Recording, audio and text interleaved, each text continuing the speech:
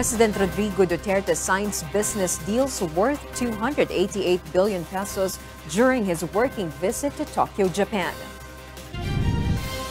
Malacañang dismisses the remark of Philippine Ambassador Laurel V that the trip to Japan was a post-election reward for members of the Duterte cabinet. Local government units inspect stores following the Food and Drug Administration's recall order on pork products from countries affected by the African swine fever. And a man who was seen in a video driving his car from the passenger seat may face serious charges for reckless driving and other violations. Good evening. Filipinos may expect more jobs after President Rodrigo Duterte's working visit in Japan. June Sorial will tell us why. The Philippines and Japan signed today 288 billion pesos worth of business agreements on the first day of the Philippines delegation working visit in Tokyo. According to Trade Secretary Ramon Lopez, the business agreements are expected to generate 82,000 jobs for Filipinos in the country. This aside from the job offers for Filipinos in Japan. 7 business agreements and 19 letters of intent in large Japanese firms were signed earlier today at the Imperial Hotel in Tokyo. As you know, there are interested investors in transportation, in energy, infrastructure, roads, bridges, and then sa manufacturing under DTI. Kaya kita ninyo yung mga agreement signed, they're into almost everything, no? Industrial, food, non-food, no?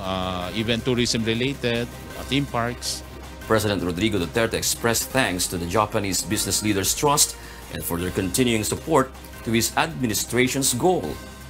The president also vowed that no Japanese investor will experience corruption in the Philippines.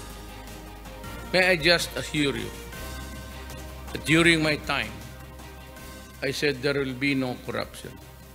And every Japanese investor in my country, however small or however big, I can assure you that if there is any complaint regarding hindrances, obstruction, or outright corruption, let me know. And you can ask an audience with me in 24 hours, and I will talk to you. And just let me know what your problem is, and we will kill that problem. The business agreements include manufacturing, such as food production, transportation, energy, and infrastructure such as the construction of bridges and roads. The agreement also includes tourism and development of theme parks. On another note, the DTI Secretary commented on the issue that their trip to Japan is a reward. He argued they did not campaign for any candidates in the recent elections, that is why they were not to receive any rewards. Lopez also clarified he was not offended by the remarks of Philippine Ambassador to Japan, Laurel V, saying it is not applicable. Obviously, hindi naman pabuya kasi una-una yung mga involved na secretaries dito, hindi kami nag-campaign. So wala kaming nakikitang pabuya doon. At every time lumalabas ang presidente, talagang sinusuportahan ng mga cabinet secretaries because we meet our counterparts. And as you can see, every time we go out, we report to you yung mga business deals na nangyayari and the business-to-business things that are happening, the investment forum, the roundtable meetings with the President. Ang daming trabaho ni Presidente na umiikot din siya with the cabinet secretaries and meeting with the Filipino community and yung bilaterals with the government like the Prime Minister or the head of the country. Imi-meet ang Presidente together with the cabinet. So it's a bilateral meeting. On the other hand, Manila Mayor-elect Isko Moreno, who is also present in Tokyo, said he was invited by the president, but the money spent for his trip came from his own pocket. No, I paid with my personal money, even my hotels. We live in the same hotel. All of us here.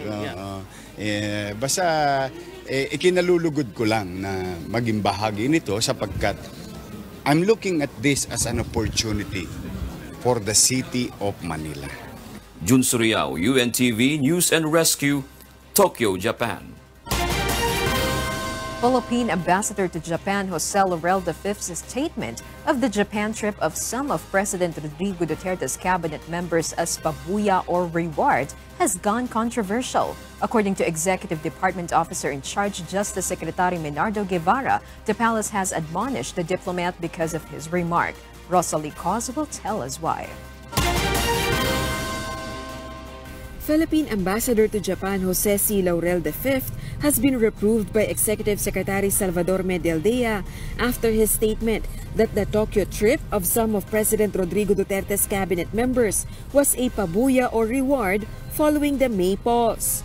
This is the response of Justice Secretary and appointed officer in charge of the Executive Department Guevarra when asked if there will be disciplinary action imposed on the ambassador. Yesterday, Laurel said when interviewed by the media in Tokyo, the president is elated by the result of the midterm elections and that based on his personal opinion, the trip to Japan is a reward or pabuya for the cabinet members. Ito'y pabuya sa nakaraang eleksyon. Why do you bring 20 cabinet members here? Pati ang local government or land reform. Wala naman land reform dito. Laurel's statement was refuted by the palace and the cabinet members said they are in Japan to do their job. Guevarra, however, did not directly answer if Laurel will be removed from his post. Meanwhile, these pictures posted by blogger Jover Laurio, a critic of the Duterte administration, have been shared hundreds of times. The images show Philippine actors and actresses who traveled to Japan, including an avid supporter of President Duterte, Philip Salvador. Netizens have criticized this and questioned who financed the actors' foreign trips. One of those included in the picture is singer-actor Michael Pangilinan. He said he shouldered all his expenses for the trip. He added he volunteered to perform for the Filipino community gathering in Tokyo tomorrow and he did not receive payment for it. When sought for a comment, Presidential spokesperson Salvador Panelo said these personalities came to Japan on their own accord. Based on Executive Order or EO number 77, signed by President Duterte on March 15, 2019, private individuals and consultants shall not be issued foreign travel authorities and shall not be entitled to government funding for such trips. Spouses or children of government officials are also not allowed except when diplomatic protocol or established international practices provide otherwise. The President released the order in March to formally prohibit government junketeers. In Section 19 of EO 77, it clearly states that all forms of travel junkets shall be strictly prohibited. Workshops or team-building activities abroad shall also be not allowed. Authorized official travel includes those which are essential to the effective performance of an official or employee's mandates or functions, required to meet the needs of the department, or there is substantial benefit to be derived by the country. The presence of the official or employee is critical to the outcome of the activity, and the projected expenses are not excessive. Meanwhile, any foreign travel should be approved by the Office of the President, Department Secretary, as well as heads of government agencies, while the official foreign travels of personnel in other branches of government shall be as prescribed by their respective heads.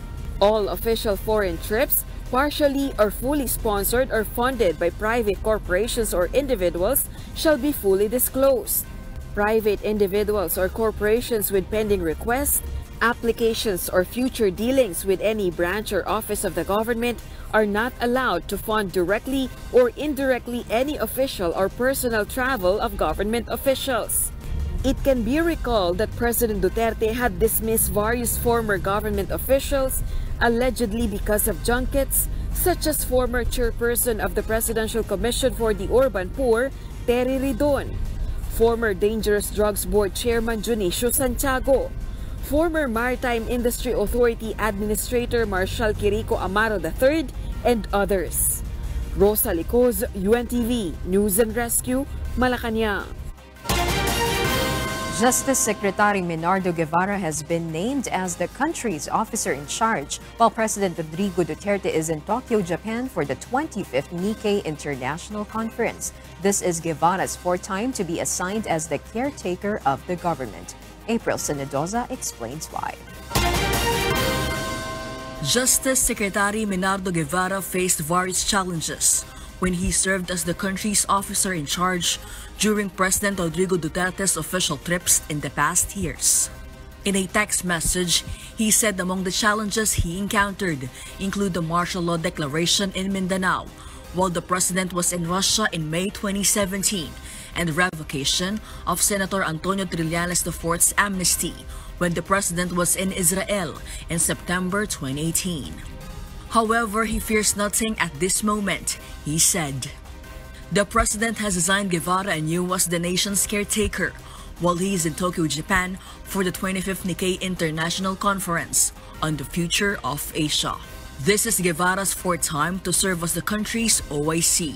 As stated in Special Order 528 released by Executive Secretary Salvador Medialdea, the DOJ chief will serve as OIC of the Executive Department starting May 28 until June 1, 2019. Guevarra confirmed he will remain at the DOJ office while fulfilling his responsibilities as the caretaker. The country's Justice Chief further said he has been tasked to take care of the Executive Department's day-to-day operations. He added he is also authorized to make certain decisions under the Executive Department, except on appointments, confidential funds, and disciplinary matters, among others. Though he is the OIC, Guevarra clarified his actions depend on the approval of the President, which Attorney Glenn Subilla affirmed. Ang isang caretaker ng government, ang lahat ng action niyan ay manggagaling pa rin sa Pangulo, sa Presidente pa rin. Parang speaker lang siya dyan, para siyang repeater. Ibig sabihin niya, pag may sinabi siya, ang nagsasalita doon ay ang Pangulo. Si Duterte pa rin yun. Attorney Subilla also stated Vice President Leni Robredo is unlikely to be chosen as the nation's caretaker because she and the President have different political parties. Subilla said the President is choosing among his cabinet members because they are his alter ego. It can be noted that Medialdea used to be the country's OIC during the previous working visits of Duterte in other countries. For the past several years, matandaan ko talaga, hindi magkapartido yung Presidente at ang Vice President niya. So from the beginning, hindi sila talaga pareho ng plataforma. Malabo yan, ma'am. Okay po. In practice sa Pilipinas ay malabo. Ang tsansa lang niya talaga pag mayroong vacancy sa opisina ng Presidente. As defined in Article 7, Section 8 of the 1987 Constitution, succession to the presidency by the Vice President is only allowed in case of death, permanent disability, removal from office, or resignation of the President. The Constitution does not state that the Vice President must be the acting President when the President is on official trip. April Senedoza, UNTV News and Rescue, Manila. The government expects slower economic growth in the first semester of 2019 due to the El Niño phenomenon. Based on the preliminary estimate of the National Economic and Development Authority or NEDA, the reduction in the first quarter of 2019 growth due to the weak El Niño phenomenon is around 0.21%. Despite this, NEDA said the government is confident the country will hit the 6 to 7% economic growth target for 2019. This is through the interventions the government is doing to lessen the impact of El Niño to the agricultural sector of the country. With respect to El Niño, we are implementing interventions and we are finding sources for those which are not funded right now in the agency's regular budgets. The Philippine Atmospheric, Geophysical and Astronomical Administration, or PAGASA, forecasts 5 to 8 tropical cyclones to enter the country from June to August. Based on the Weather Bureau's rainfall forecast, the onset of the rainy season in the western part of the country will be in the first part of June. PAGASA still regards this as within the normal onset of the rainy season. based on our rainfall forecast, the onset of the rainy season for areas under Type 1 climate, these are areas along the western side of the country, and this is associated with the Habagat or southwest monsoon. It is expected to be during the first half of June. And in terms of our forecast on the number of tropical cyclones, from June to August, we are expecting around 5 to 8 tropical cyclones. Lightning has been frequently seen in the skies these past days. How does the natural occurrence affect humans and structures? Let's find out as Ray Pelayo reports. This picture was taken by a netizen last May 22 while a heavy rain poured in Metro Manila. It seems that a lightning hit a tall building. This picture taken in Manila also shows a series of lightning strikes that looks like roots in the sky. Did you know that lightning strikes on the ground 1.4 billion times a year? It may carry around 15 million volts of electricity and a temperature of around 30,000 degrees Celsius, which is 5 times hotter than the sun. The Philippine Atmospheric, Geophysical and Astronomical Services Administration or PAGASA said the lightning is extremely dangerous. Any conductor, maaari pong tamaan niya. So kasama po ang tao dyan at mga hayop. So dahil po yan sa discharge ng electromagnetic energy from the thunderstorm. So more than 300 reindeer died in 2016 in Switzerland, which was believed to be caused by lightning. This is what happened when a lightning strikes a tree. Just imagine if the same strikes a human. Pagasa said if a person is caught in an area where lightning activities are ongoing, one may do this position. Yung charge, kailangan mag-pass lang sa ground. So, kalma lang, then ganun. Para yung flow ng charge, diretso sa ground. Hindi mag-aano sa iyo magagano siya. Yeah.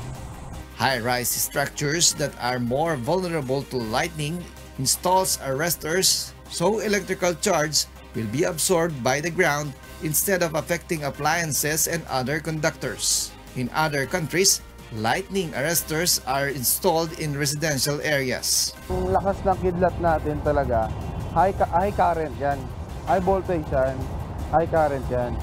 Kaya pag tumama yan sa isang structure, maninira talaga. PAGASA advised the public to go and stay inside a concrete structure during lightning activity. Ray Pelayo, UNTV, News and Rescue, Quezon City. A zipline flight from Paris's iconic Eiffel Tower is offering thrill seekers a once-in-a-lifetime opportunity to see the city from above. Jovic Bermas will tell us why. It's the ride not quite suitable for the faint-hearted. At 115 meters in the air, brave plungers are granted a spectacular view of France. As they descend down 800 meters across to the Champs de Mars at speeds of 88 kilometers per hour. The zipline ride offers thrill seekers an experience that takes off from the Eiffel Tower and ends up in École Militaire in just 60 seconds. The feeling? Well, it's a descent where you feel like it's going to go really quickly. And it does go quickly, and it's windy. But you have time too. You have time and you can properly enjoy it. It's great! And having the time to enjoy it and see all the scenery on a grand scale is the best thing about it. It's not the first time the zipline has been open for tourists to use. Originally, it was set up in 2017 to celebrate the French Open and to coincide with the 130th anniversary of the Eiffel Tower. Members of the public will have the opportunity to experience the zipline for free, having been selected through an online draw on social media. The ride will be open until 11th of June.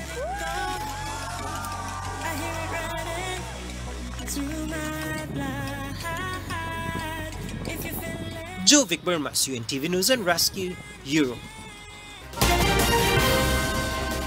Some local government units inspect stores after the Food and Drug administration's recall order yesterday on pork and pork products from countries affected by the African swine fever. Ray Pelayo explains why. The Dinalupihan Bataan Municipal Veterinary Office has recorded over 800 cans of maling pork luncheon meat recall during their inspection in stores in their area. This move is in accordance with the Food and Drug Administration or FDA's recall order on May 28 on all pork-based products manufactured and coming from countries affected by the African swine fever or ASF.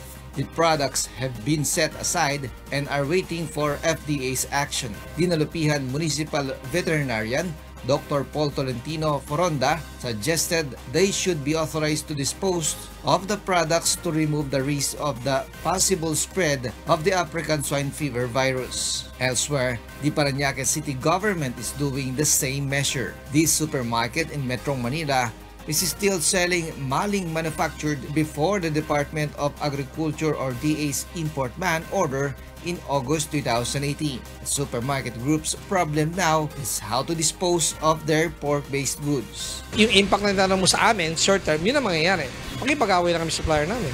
Kasi siyempre, binili na niya, binayaran na niya, mas sulit pa din sa amin. Ngayon, kung meron silang ibang item, hindi lang naman yun ang item na karga nila, palit pa lang, swap.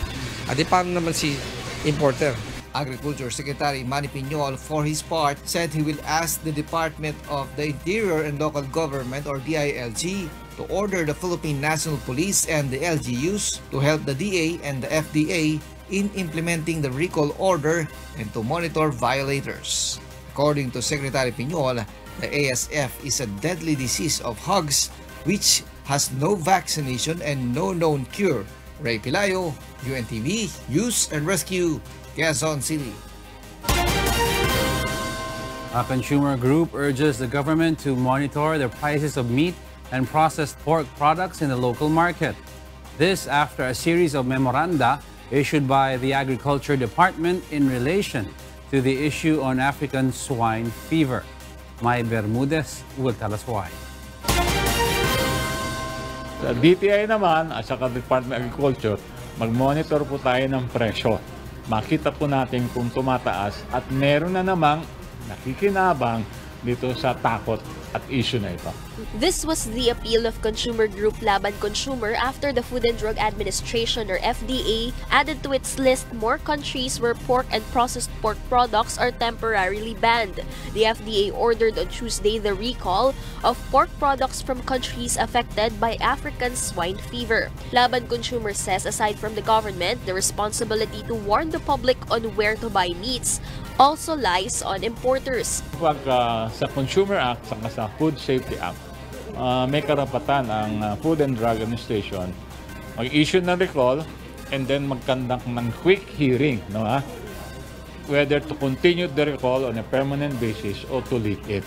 The Bureau of Animal Industry says their regulation via pre-border measures continue to ensure that the entry of pork products will be blocked. Ang pinaka-recent na naban is Hong Kong, yun yung nagkaroon sila ng case. I think it was 2 or 3 weeks ago. So, yung mismong memo nga lang, wala pa kaming copy. I believe it's still with the Secretary's office. Ang kagandahan naman sa bahay, once banned siya at the DA level, lahat ng meat and meat products, pork products na papasok sa atin, yung mga imported goods natin na ating pork na siya o kaya processed na pork, banned na talaga siya. Bantayan po nila yung local hog industry, no? Wag din tayo pasisiguro na 100% swine applicant group free yan, no?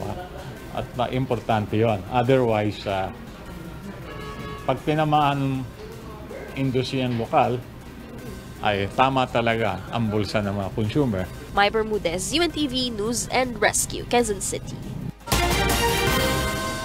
The massive corruption and para system in the Bureau of Customs still exists. During Senator Panfilo Lacson's privileged speech, he challenged BOC Chief Ray Leonardo Guerrero to resolve the rooted corruptions in the agency. Nel Marie Buhok will tell us why. Senator Panfilo Lacson, in his privileged speech, expresses dismay over the cases of illegal shipment that entered the ports of Manila. He first cited the shipment of garbage from Canada and then the 5-ton garbage South Korea exported to the Philippines in July and October 2018. The senator said the country now is the official dump site of the Southeast Asia. He also presented the series of shipment of illegal drugs in the country that includes the 6.4 billion pesos worth of shabu discovered in Valenzuela City in May 2017, the 4 billion pesos worth of shabu discovered in the abandoned Vecaba shipment at the Manila International Container Port, and just last week, the 1 billion peso worth shabu seized in Malabon.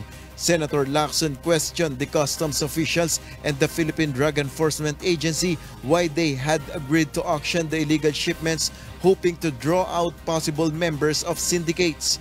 The Bureau averred that it deliberately placed the shipment containing illegal drugs for auction, which was later bidded out and won by Goldbean Commercial. Let's assume for a while that we are buying their story. Question is the BOC legally allowed to subject prohibited goods to public sale or auction? Amid the illegal shipments, according to Senator Lacson, indeed the corruptions in the BOC still exist. According to him, the TARA system in the agency is still in effect. In the TARA system, customs officials are allegedly being paid off to let shipments through. For the Office of the Commissioner, an average of 5,000 pesos per container plus 10% of the collections of each section or office directly under OCOM or Office of the Commissioner. 3,000 for intelligence group, 1,000 to 2,000 pesos for the enforcement group, 3,000 pesos for the risk management office, and 2,000 to 3,000 pesos for the import and assessment service or IAS. Kung kani-kanino napupunta ang nasabing mga tara for his office or the Office of the Commissioner, I will leave it to General Guerrero to investigate and find out. The MICP and POM district offices received 3,000 pesos per container. Each container with alert order may be charged as high as 50,000 pesos. Holy cow. But the senator clarified that BOC Chief Ray Leonardo is somehow not involved in the corruptions presently happening in the agency, but he challenged the commissioner to uphold his integrity and principles. The said issues of continuous corruptions is a test of Guerrero's leadership, according to Senator Lacson. Nel Maribuho, UNTV News and Rescue, Senate of the Philippines. The Department of Health may release next week the regulations on the use of electronic cigarettes in the country. Meanwhile, the Finance Department plans an imposing tax on e-cigarettes. Aiko Miguel tells us why. The Department of Health or DOH Executive Committee say they plan to sign the regulations of the use of electronic or e-cigarettes in the country soon. According to DOH Assistant Secretary Attorney Sherade Mercado Grande, it is possible the regulations will be issued in the first week of June. This after the recommendation of the World Health Organization Framework Convention on Tobacco Control, or WHO-FCTC, which states that there should be a regulation or ban on the use of e-cigarettes once proven there are harmful chemicals found in them, like those found in traditional cigarettes, which cause cancer and other dreadful diseases. There's no total ban, but more of regulation lang po muna yung ating gagawin, ma'am. The DOH explained they still have to examine all the chemicals used in vapes before totally banning them in the market and for public consumption. I'll check on the classification if it is considered as pharmaceutical or kung ano yung specific classification niya. But definitely, anything na ipapasok natin sa katawan, na tingin natin lalo na kung may mga pag-aaral po na hindi ito maganda sa katawan, kailangan po ng protektahan po ng DOH. The Department of Finance or DOF, meanwhile, is continuously coordinating with the Health Department for the imposition of taxes on e-cigarettes. According to Finance Department Undersecretary Carl Kendrick Chua, it is a challenge for them to gather information on vape because there is no law yet on its usage. As I mentioned, this is a less regulated market. And unlike yung cigarette na outside the factory, may BIR na nagbabantay. Kasi ang excise works like this. Paglabas ng factory, pay tax. ito kasi these are largely imported. So we are working to understand the market better. The DOF will propose to the Senate to include e-cigarettes among the products in which to impose excise tax. And eventually, we will see a shifting from traditional cigarette to the e-cigarette. And the moment we determine the health risk, we will of course propose the appropriate tax. So I think the funding will continue po. The collected funds will be used for the implementation of the government's Universal Healthcare Program, according to their proposal. Aiko Miguel, UNTV News and Rescue, Manila. The Armed Forces of the Philippines lowers their alert level to normal from red level during the recent elections, but will tighten security for the school opening. Mirasol Abogadil will tell us why. The Armed Forces of the Philippines, or AFP, lowered their alert level from red to normal after the midterm elections. But AFP spokesperson Brigadier General Edgard Arevalo said they will tighten the security on the opening of classes on Monday, especially in Mindanao. Arevalo added, the AFP leadership has issued directives to the ground personnel to have strict implementation of security in school vicinities. Nagdi-declare tayo ng alert status natin depende sa nakikita nating pangangailangan. Now this time, wala naman tayo nakikitang ganon kalaki o kaseryosong banta ba o pangangailangan upang gawin natin yung red alert status kagaya ng ginawa nating paghahanda para sa election. Arevalo added martial law is still implemented in Mindanao, so AFP troops are visible in the region and have been deployed in areas with high level of threats such as Sulu. It also aims not to give terrorists a chance to cause trouble in the opening of classes. Yung Brigada Eskwela ay naging malaki ang papel ng inyong mga kawal at nagpapatuloy pa yung ibang areas tungkol sa Brigada Eskwela upang hindi lamang ihanda ang seguridad para sa ating mga estudyante kundi ang maging pisikal na kahandaan ng kanilang mga paaralan. Mirasol Abogadil, UNTV News and Rescue. A man who was seen in a video driving his car from the front passenger seat is facing serious charges for reckless driving. Joanano will tell us why. In a video posted and shared on social media, the person was seen driving a vehicle in daytime traffic from the passenger seat while smoking and fiddling with its horn. He can also be heard bragging about his violation in the video. Kasi lahat ng bawal ginagawa ko.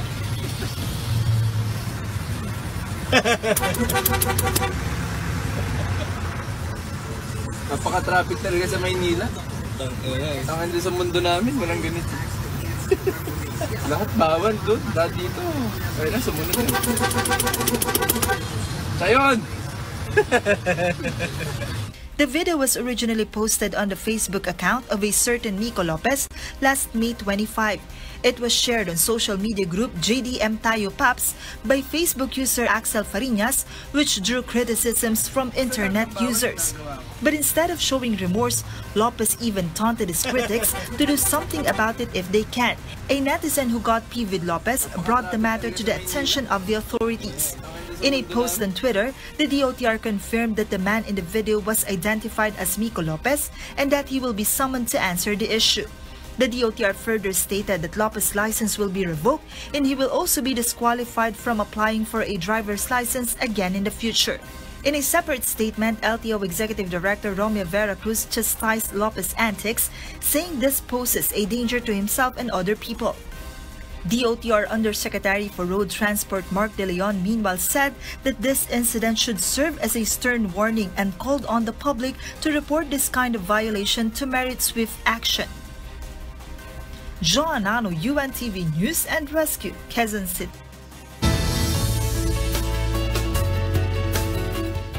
Guests, local and international, enter the Palace of Versailles for a one-of-a-kind event, which for them is enough to relive the 18th century. Nina Armilio will tell us why.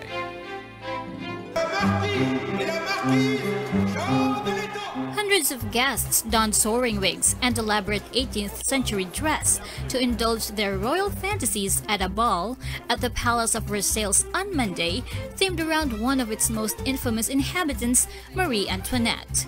The French Queen was one of France's most controversial and fashionable historical figures before she met her end at the guillotine in 1793, executed for high treason by the revolutionaries who had deposed and killed her husband, King Louis XVI.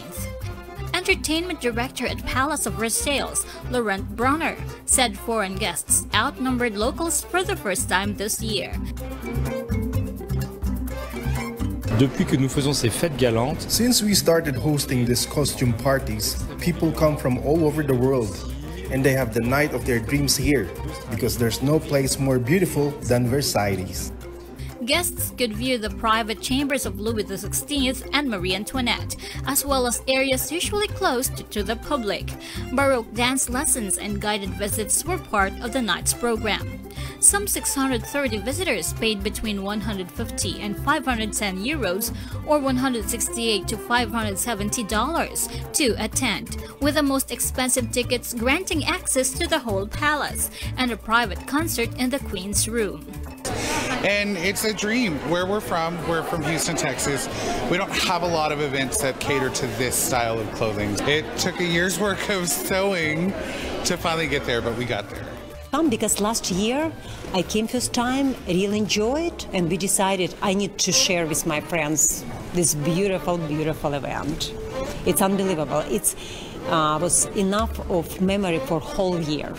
This year is the 5th edition of the Versailles Fête Galante, which is part of the annual Festival of Versailles. The Palace and Gardens of Versailles, which served as a royal residence from 1682 to 1789, are one of France's most popular tourist destinations, with around 8 million people visiting each year.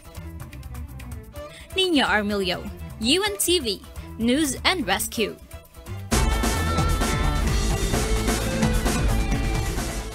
Being one of the 4 teams taking part in the UNTV Cup off-season games, Barangay Ginebra legends gear up before getting back to the hardcore action. They promise not just entertainment, but also serious basketball in the name of helping their fellow PBA legends. Vincent Arboleda will tell us why.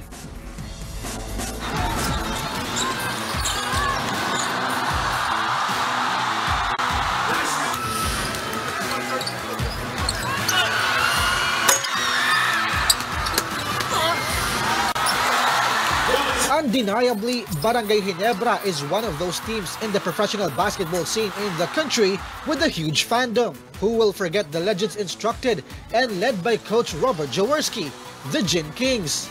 And as the UNTV Cup off-season begins, Team Ginebra gear up before they take on their rival teams, Pure Foods, Alaska, and San Miguel.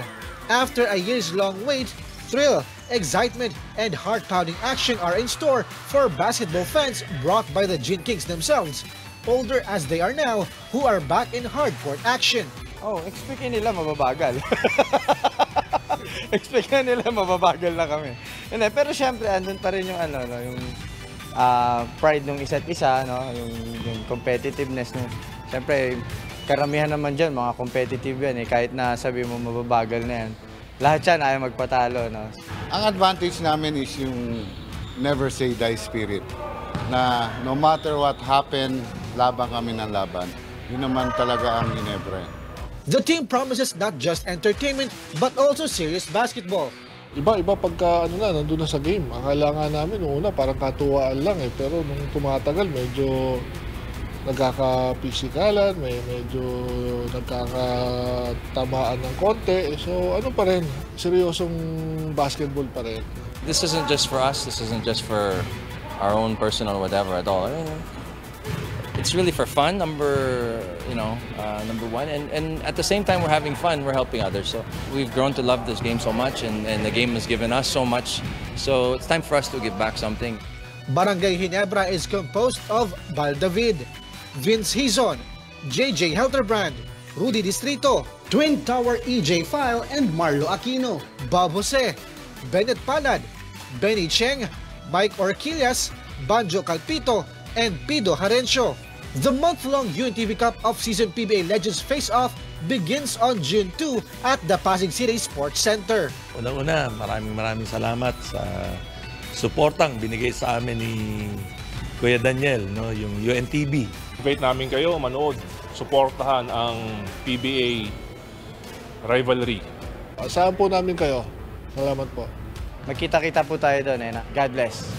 Through the UNTV Cup off-season games, the PBA Legends get to donate to the PBA Legends Foundation to help their fellow legendary pro hoopsters who are in need. Vincent Arboleda, UNTV News and Rescue, Philippines.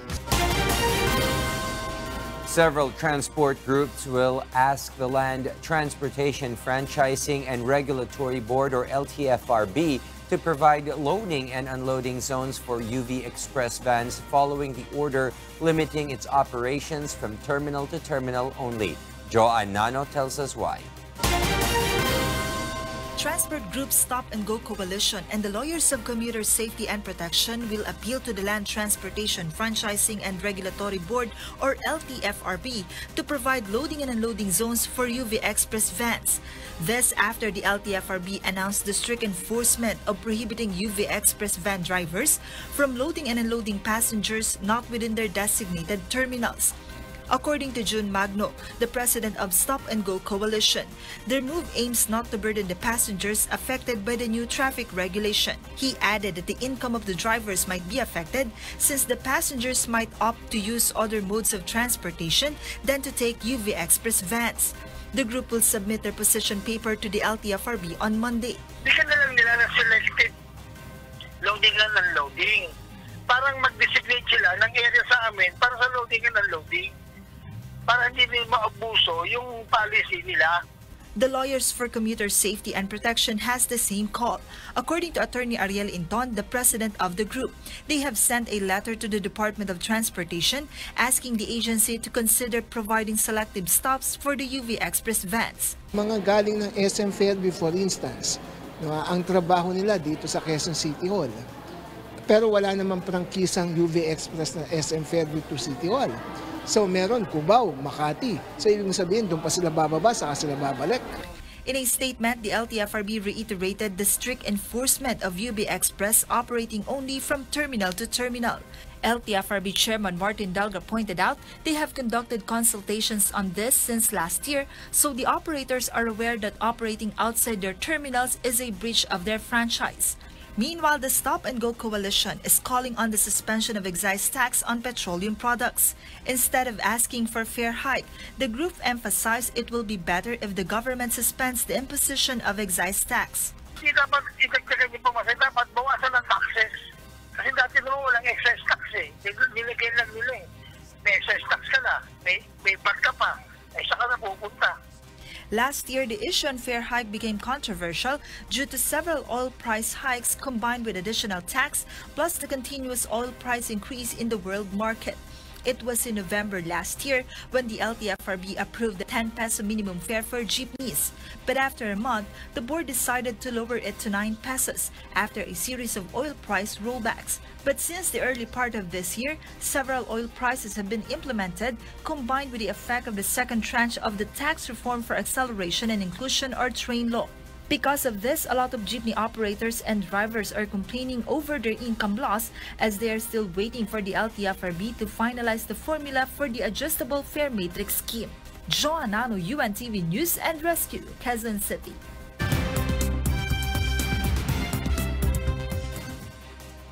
And for the news abroad, Huawei Technologies said it asked a U.S. court to throw out U.S. legislation that bars federal agencies from buying its products. Here's Beverly Saison to tell us why. China's Huawei Technologies Company Limited said on Wednesday that it has filed a motion for summary judgment in its lawsuit against the U.S. government in the telecoms equipment maker's latest attempt to fight sanctions from Washington that threaten to push it out of global markets. The motion filed late on Tuesday in the U.S. District Court for the Eastern District of Texas asked to declare the 2019 National Defense Authorization Act, or NDAA, unconstitutional in an update to the lawsuit against the act that the Chinese company started in March. We believe that U.S. politicians are using cybersecurity as an excuse to gain public support for actions they are designed to achieve other goals. These actions will do nothing to make networks more secure. The NDAA bill passed into the law by the U.S. Congress last summer places a broad ban on federal agencies and their contractors from using Huawei equipment on national security grounds, citing the company's ties with the Chinese government. Huawei has repeatedly denied it is controlled by the Chinese government, military, or intelligence services. Huawei has confidence in the independence and integrity of the U.S. judicial system. We hope that mistakes in the NDAA can be corrected by the court. As always, ensuring cybersecurity is Huawei's top priority. The world's largest telecom network gear maker has since faced even greater sanctions as the U.S. Commerce Department on May 16th put the firm on a trade blacklist that bans companies from doing business with Huawei in a move which immediately disrupted the global tech sector. The ban comes amid an escalating trade dispute between the world's two biggest economies. Huawei has been given a 90-day reprieve from the ban, has denied its products pose a security threat, and protested Washington's attempt to limit its business. Beverly Saison, UNTV News and Rescue, USA. Meanwhile, more than 50,000 primary and high school teachers have gone on strike in the biggest industrial action ever seen in New Zealand schools. Meanwhile, at least 2 persons were killed and hundreds were injured as a rapid-fire line of tornadoes tore across Indiana and Ohio. Jovic Burmas will tell us why. In the USA, severe weather has brought a string of tornadoes to parts of the Midwest and elsewhere in the U.S., causing significant destruction in Kansas, Ohio, and Indiana, where several counties were placed under emergency warnings Monday and Tuesday. At least 2 people have died and hundreds injured. According to the Weather Channel, several buildings and houses have significant damage in communities on the western edge of Kansas City, and heavy rain falling on already saturated soil flooding concerns. More than 10,000 people have been in and around Kansas City, electric services supplier Western Energy said. In Syria,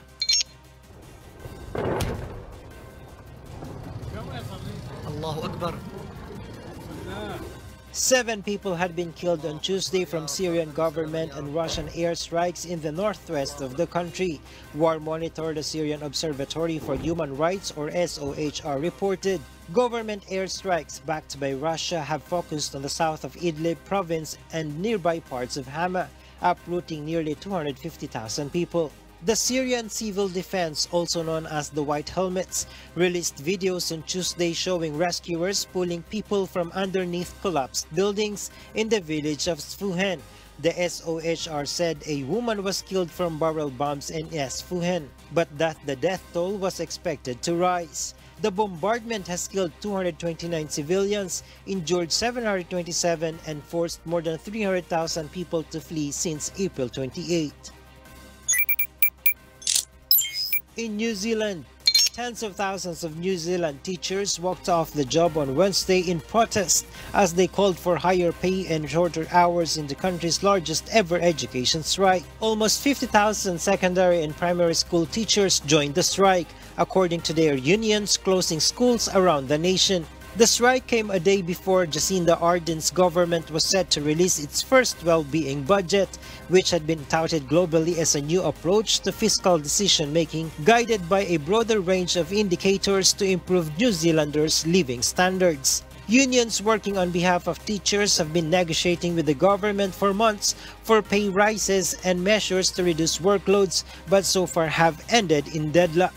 Meanwhile, New Zealand police have been asked to investigate after the Treasury Office said its systems were hacked in an attempt to reach documents on the forthcoming budget in the biggest cybersecurity scandal to hit Parliament. Billed as the world's first well-being budget, putting well-being of New Zealanders at the forefront of fiscal spending, The document was scheduled to be officially released on Thursday. But late on Tuesday, the Treasury Office said it had gathered sufficient evidence that its systems had been deliberately and systematically hacked, with more than 2,000 attempts recorded over a 48-hour period from Sunday.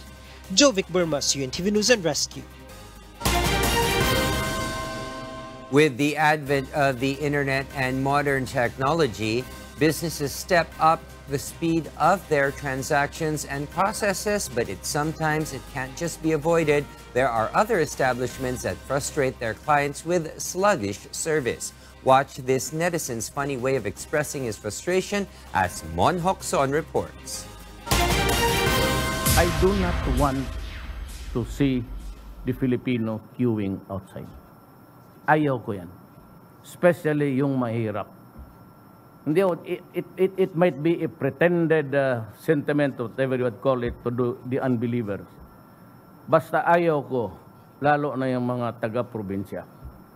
Lalo na yung taga-probinsya na magastos papupunta rito, tapos maubos na ang sweldo kababalik. Tapos pabalik-balikin mo ng araw, kalukuhan na yan. President Rodrigo Duterte has said it. He hates long queues, especially in government offices. This is why the President has ordered to speed up the processing of applications, documents, and transactions offered by government agencies. But it seems that the government has no control over what transpires in private institutions.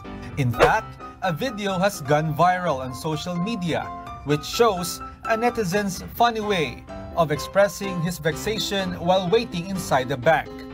According to Luis Gino, he thought of making the video while waiting for his turn in the bank. The video is a bit exaggerated because it is intended for fun. It began with Luis looking at the queue number. His was 93, while the one being served was number 63. Luis then showed himself walking out of the bank, getting in his car and then driving home. Once at home, he decided to do his laundry.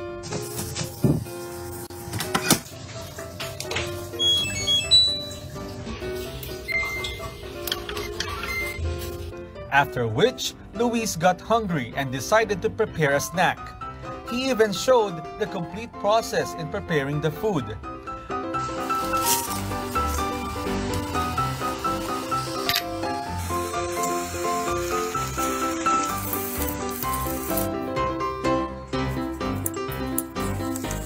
But that's not all.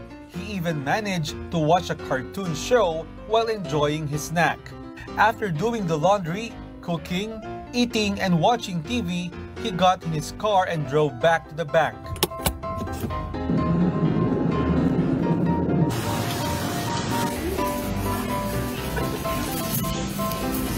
Once in the bank, he glanced at his queue number.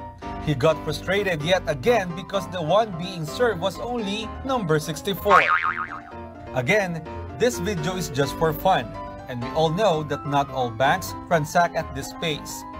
Currently, the video has over 2 million views and have some 24,000 shares with almost 2,000 likes. Mon Hokson, UNTV News and Rescue. And those are the reasons behind the news this May 29, 2019. On behalf of Alex Baltazar and Angelo Castro III, I am William Theo, and before we close, we will recap with today's significant sound bites. Because we need to know, we will always ask why. Good evening.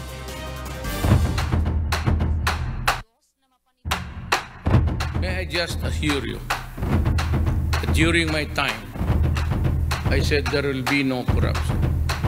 And every Japanese investor in my country, however small or however big, I can assure you that if there is any complaint regarding hindrances, obstruction, or outright corruption, let me know. And you can ask an audience with me in 24 hours, and I will talk to you. And just let me know what your problem is, and we will kill that problem. past several years, matandaan ko talaga, hindi magkapartido yung presidente at ang vice president niya. So from the beginning, hindi sila talaga pareho ng plataforma. Malabo yan, ma'am. In practice sa Pilipinas ay malabo. Ang tsansa lang niya talaga kung mayroong vacancy sa opisina ng presidente. Yung impact na nilalaman mo sa amin, short term, yun ang mangyayari. Pag-away na kami sa supplier namin. Kasi siyempre, binili na niya, binayaran na niya, mas sulit na din sa amin. The Bureau averred that it deliberately placed the shipment containing illegal drugs for auction, which was later bidded out and won by Goldbean Commercial. Let's assume for a while that we are buying their story. Question is the BOC legally allowed to subject prohibited goods to public sale or auction? This isn't just for us, this isn't just for our own personal whatever at all. I mean, it's really for fun, number one, and at the same time we're having fun, we're helping others. So we've grown to love this game so much, and the game has given us so much, so it's time for us to give back something.